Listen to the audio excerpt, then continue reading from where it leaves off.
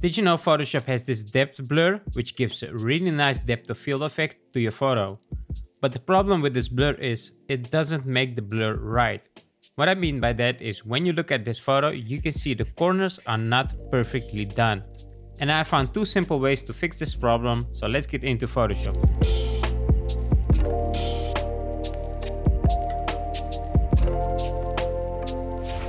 Alright, so first of all, open up your photo in Photoshop, and the first thing you want to do is to duplicate your photo by pressing Ctrl or Command J.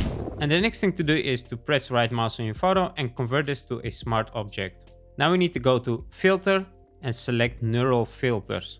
And in Neural Filters we can apply this effect. When you look in the photography section, we have depth blur, which still is beta. Let's enable this and let's process this first.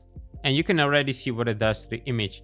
Now what I'm gonna do here is I'm gonna first click on focus subject, because obviously we want to focus our subject. And you can already see it doesn't look good. Let's increase the blur strength all the way up so we can see this really good. And look at that, look at the borders here, it looks horrible.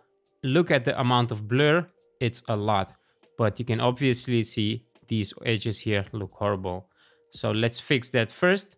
Let's press OK, and we need to go in Photoshop itself here. The next thing what we need to do here is we need to make a mask. So let's make a mask on this layer first. So this is the layer with the blur. And then select a brush or press B on your keyboard. And now there are two ways to do this. You could either select the general soft round brush. Let me zoom in here. And with the black color selected, I can go around my subject like that.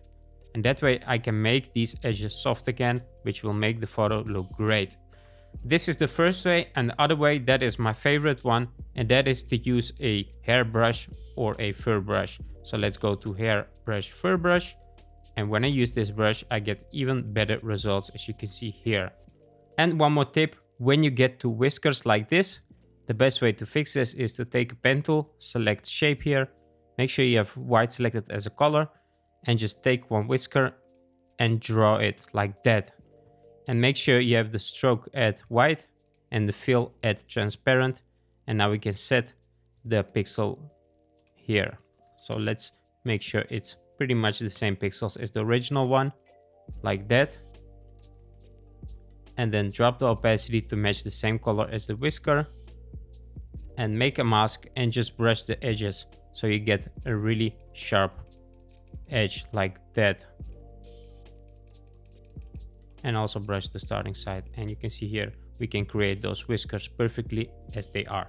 And that's pretty much it. So if you want to create your own fur or hairbrush, make sure to check out this video. I made a video on how to create your own fur or hairbrush. And until then, catch you on the next video.